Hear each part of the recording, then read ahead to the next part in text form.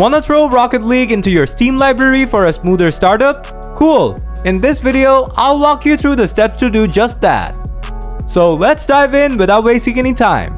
First things first, open up Steam. Then switch to the Library tab. After that, click on Add a Game. Next, select Add a non-Steam game. Now, this window will pop up.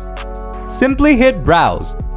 Then, click on Local Disk C from the top bar here and go to the Program Files folder. Then open the Epic Games folder and then the Rocket League folder. After that, go to the Binaries folder, then to the Win64 folder.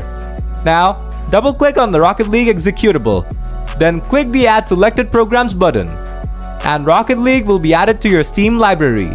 Now, to change the background, right-click on this black area and then click on Set Custom Background. Next, pick any image you like. You can also change the name if you want. To do that, just click on the settings icon here and select Properties. Then change the name to your liking.